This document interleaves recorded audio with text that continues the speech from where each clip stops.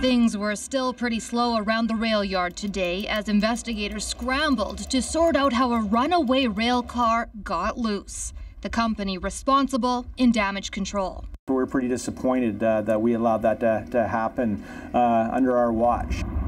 The rail car had just been loaded with asphalt at the Co-op oil refinery in the northeast corner of Regina. Just before midnight on Tuesday, it started to roll, and away it went on a slight downward grade nearly 4 kilometers into the city just north of downtown. It crossed 7 major streets until it hit a flat patch and stopped on its own. This is a CN rail line, but Can-Do Rail Services was running the operation. It's crew error. We made a mistake. And it simply comes down to human error, not securing brakes properly. There are handbrakes which should be applied. This is exactly the same as the handbrakes on the train at lac-megantic, which was left overnight without enough brakes applied.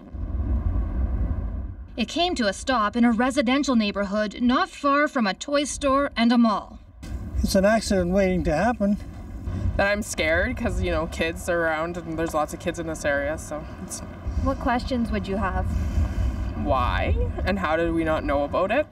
She's not the only one asking that question. The city of Regina was not notified, and so before we point fingers anywhere, I want to know why that happened. The Transportation Safety Board is investigating.